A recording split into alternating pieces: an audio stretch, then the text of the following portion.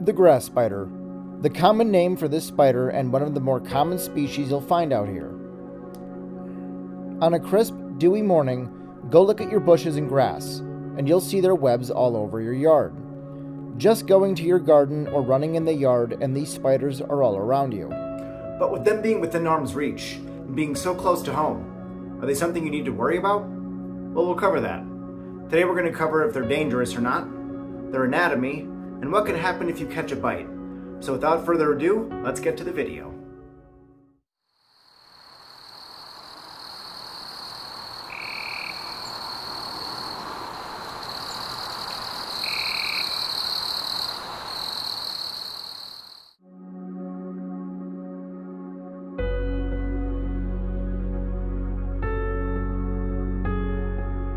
The grass spider is a species of Agelonopsis and in the family of Agelenidae.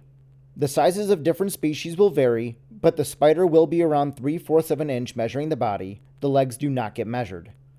This spider can come in a variety of colors from yellow to brown to gray and to ivory. The grass spider is also known as the funnel web or the funnel weaver spider. Though it is a funnel web, it is not the only spider to do so. Agelenidae is the family for funnel weavers, and it's a rather extensive family. This family of spider is overwhelmingly harmless to humans, outside of a few species such as the hobo spider. Also note, though these are funnel web spiders, these are an entirely different group of spiders than the Australian funnel webs. Our funnel web spiders are araneomorphs, meaning they are true or modern spiders. Australian funnel web spiders are megalomorphs, meaning primitive spiders. There are some key differences between the two kinds of spiders, but there are two easily recognizable ones that most people have probably seen. True or modern spiders have fangs that move in a scissor-like or sideways motion. Some of our most common and recognizable species are true spiders. As previously mentioned, the grass spider and other funnel webs, jumping spiders, cobweb spiders, they're the ones that make the webs in the corner of your room, wolf spiders, garden spiders, and crab spiders are just a handful of examples of araneomorphs. Primitive spiders have the old-school downward-facing fangs, similar to a snake. When these spiders feel threatened, they'll actually lift their front legs and fangs into the air. Not only is this stance a warning, but megalomorphs can't move their fangs like how a true spider can. They'll actually strike their fangs down from this pose as well. Some examples of megalomorphs are Australian funnel web spiders like the Sydney funnel web, trapdoor spiders, and arguably the most famous or infamous arachnids in the world, tarantulas.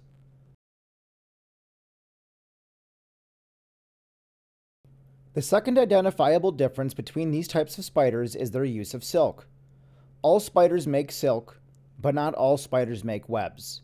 A long, long time ago, spiders didn't make webs at all.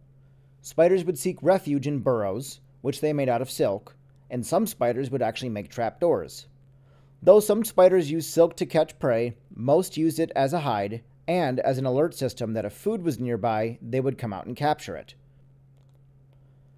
Sometime between 200 to 250 million years ago, true spiders separated from primitive spiders and started using silk to make webs, and they developed sticky silk. Though viscid silk, or sticky silk, and or webs are exclusive to true spiders, there's still plenty of crossover between the two types of spiders that can make it confusing. For example, the wolf spider is a true spider, yet it doesn't make a web and it hunts its prey, similar to a primitive spider. It's best to respect these arachnids at a distance if you're unsure about what you're dealing with. There's actually a third kind of spider, with a name I am not too sure how to pronounce. We're going to give it our best shot. Mesotheli, maybe? I'm not fluent in Latin or ancient Greek. Anyways, they're even more ancient than primitive spiders. However, you will really only find them in parts of Asia and Sumatra.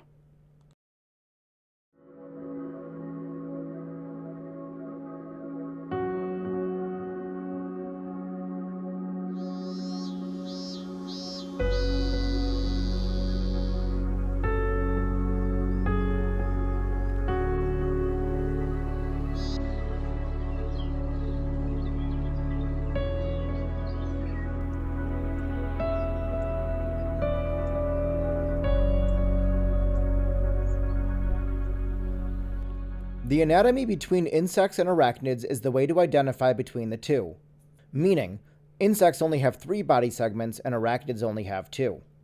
An insect body consists of a head, thorax, and abdomen, while the arachnid has a cephalothorax, which means the head and thorax are fused, and an abdomen. The grass spider anatomy is like most other spiders, and we'll cover that starting from the front of the spider.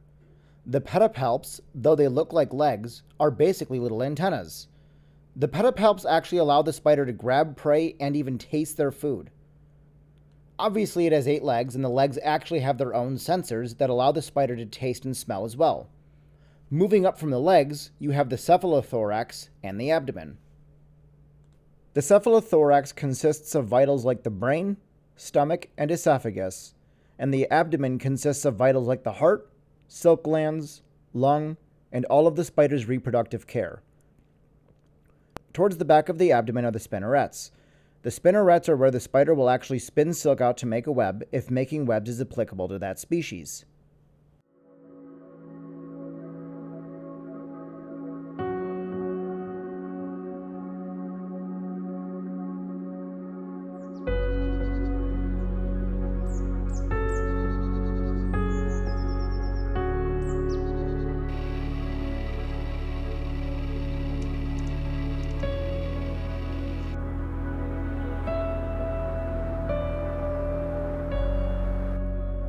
As previously mentioned, the grass spider is a funnel web or funnel weaver spider. That means their web won't look like your stereotypical spider web that you may see in your garden or other areas. The grass spider's web will be more horizontal over an area, and there will be a funnel or tube towards the back of the web. Their webs can cover a tiny area or several square feet.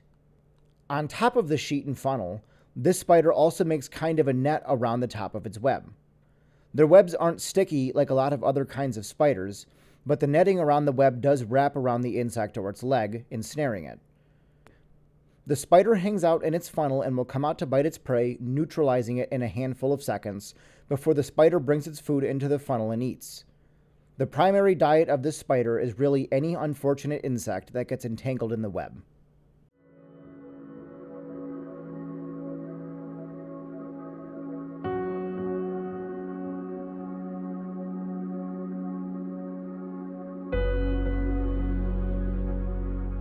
Again, as mentioned prior, a vast majority of the species in the Agelenidae family are harmless to humans, and that includes the grass spider. The bites from this spider have been known to cause pain, redness, swelling, and itchiness, and can last for up to 10 days, but the average at most is usually like a handful of days. However, there are no serious consequences from this bite. Spiders are not eager to bite humans, contrary to popular belief that there's some serial killer waiting in the dark to get you. Getting bit by a spider is not as common as you may think, and a lot of times, spiders get blamed for bites from other insects. If you knew how many spiders lived around your home at any given time, especially this spider, you would know that the spider isn't dangerous. On a nice summer night, go into your yard holding a flashlight up by your nose and shine the light towards the grass. The grass spider's eyes are reflective and will shine the light back to you, and you may not be excited to see how many little reflections you see, especially if you live by a forest or water. I'm going to show a clip of a grass spider crawling on my bare hand and arm. You're a freak! I want to show everyone that these arachnids really don't care about humans, and as long as I'm not making the spider feel threatened, and as long as she has a means of escape, receiving a bite is a pretty low chance. Before I let her crawl on my hand, let's just get another look at the spider. I particularly like this shot because it gives us a decent look at a couple of things. We can clearly see the pedipalps in the front of the spider. As mentioned during the anatomy section, the pedipalps are not legs, though they look like tiny legs. I like how we can get a good look at the very defined spinnerets. Spinnerets are a good way to differentiate between true, primitive, and even ancient spiders, as more defined spinnerets came with more intricate silk use.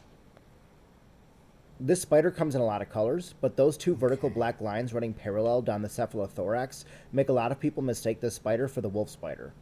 There are many similarities, but a couple of quick differences should help you quickly identify which spider you're dealing with. The spinnerets on the grass spider are more pronounced than on the wolf. Again, the wolf spider doesn't make webs, while the grass spider does. Another great identifier, if you're feeling courageous enough, are the eyes. Both have similar eye placement, but the wolf spider has two very large eyes right in the front. Alright, here we go. She's on the way. She's clearly hesitant at first, but she gets over that pretty quick. She's trying to figure out what I am through a couple of senses. We covered in the anatomy section how the pedipalps are like little antennae. They have sensory glands that allow them to taste and smell, but those sensory glands are also present in her legs, allowing her to taste and smell through them as well. Spiders are pretty cool little arachnids. I tried several times to talk to the camera while the spider was crawling on me, but we kept having bloopers where she kept falling off my hands and arms, and you're going to see one right here. L. You might be thinking I'm crazy for letting the spider crawl on me, but like I said, folks, the bite's not severe, so I'm not really worried even if it does bite me, and it's just crawling around looking for a place I would assume that it feels comfortable. Looks like it found one right there on my thumb. Good for her. Spider bites are relatively rare compared to what people think. If you find yourself in a situation where a spider is crawling on you, disobey natural law to freak out. Just remain calm, and as long as the spider doesn't feel threatened, you shouldn't be bit. That means give the spider a means of escape. Slowly place your hand on an object to let the spider crawl onto said object, or have an object to place in front of the spider for the spider to crawl onto. Don't place pressure on the spider's body. Rule number 1, folks, don't make an insect or an animal feel like it's being attacked and now it has to defend itself. That is a surefire way to get bit. Another one, don't violently shake your hand or body to get the spider off you. As much as you may dislike or hate spiders, remember they're just as afraid of us and you don't want to get bit. You want to stay calm to try to keep the spider calm. I say this because you'll occasionally see the spider inside the house, and I just want you to know it's nothing to be afraid of. Just grab a piece of paper, or any object really, let it crawl on that object and just take it back outside. Speaking of going back outside, let's get this spider back in my acrylic jar, and let's let her loose.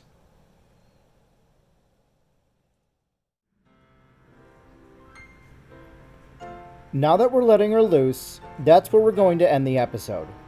This is going to be an ongoing theme in these videos, but hopefully you see these spiders as harmless creatures that are just helping you out with a ton of insects.